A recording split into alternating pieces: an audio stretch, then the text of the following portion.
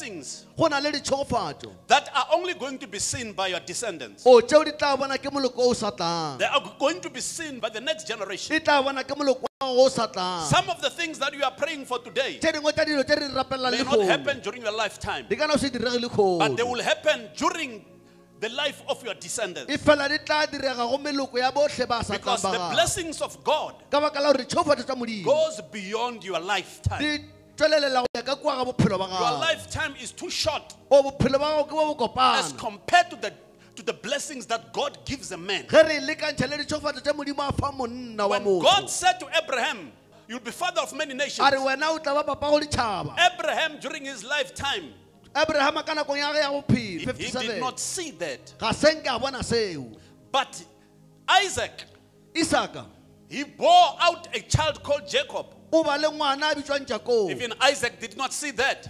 le isaka a senke a se bona seo But Jacob had 12 sons. e fela jakobo o ile a ba le barwa ba lesomepedi Jacob began to experience a thoma go ipona the yena blessings that God spoke ditšhogofatšo tše modimo a di to buletšeng his grandfather. go papa mogolo wa gagwe Hallelujah. halleluja Hallelujah. So you halleluja can see bjale re a bona fa that when we live, ge re phela it's not about ourselves. a se ka rena We need to be personal about our lives rena re hloka go ba ka rena because our lives lives beyond our generation. a phela go feta ka kua ga moloko wa rena So what we do today seo re se dirang le kgono might affect our children. se ka nna sa ama bana ba The rena Bible says, baebele e re when I punish you, ge ke go otla I'll wena punish you to the third and fourth e generation. re ke tla go otla go ya go moloko ye e sa tlang The third and fourth generation. e re moloko wa bone le wa botlhano So meaning you can commit a serious sin today. se ra gore le kgonle o ka dira sebe